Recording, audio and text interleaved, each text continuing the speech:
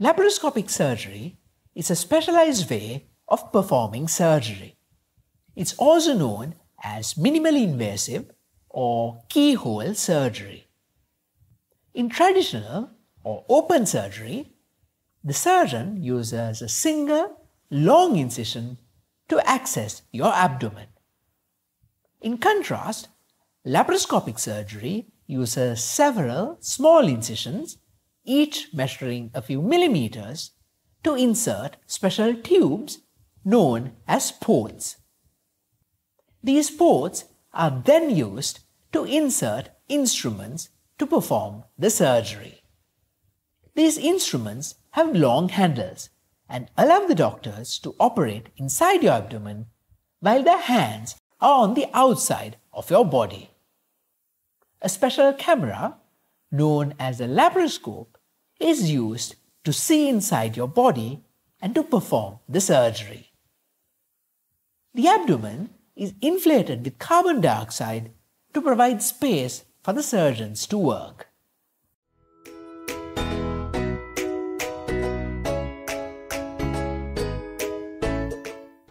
Most intra-abdominal surgeries can be performed using a laparoscopic technique. Compared to traditional or open surgery, there are several advantages.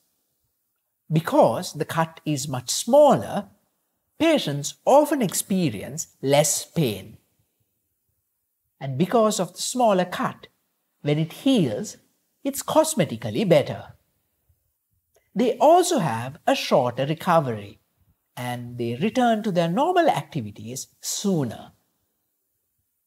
And because there is less handling of the organs inside your abdomen, there is less scarring inside as well.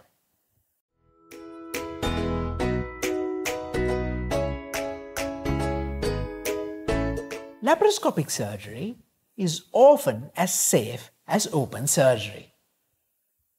At the beginning of the procedure, the surgeon will look inside your abdomen to decide if a laparoscopic procedure can be safely performed. If for any reason he feels that a laparoscopic procedure is not safe, he will decide to go ahead with an open procedure. This decision can be taken at any point during the surgery. Like any surgery, laparoscopic surgery also has potential complications.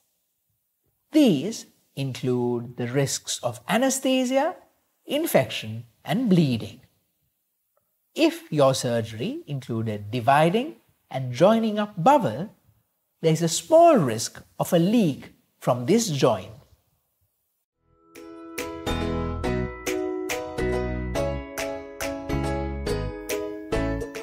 The length of hospital stay will depend on many factors, but patients who have laparoscopic surgery usually go home sooner than those who have open surgery. You would have had a few small incisions, and these would have been closed using absorbable sutures. This means you don't need to come back to remove the stitches. You can have a wash without getting your dressings wet. Your doctor will advise you on your diet. You must get down from the bed and walk as early as you can. This will reduce complications, including developing a blood clot in your legs. If you develop pain while passing urine, redness or pain around the surgical sites, vomiting, or worsening abdominal pain, you need to see your doctor immediately.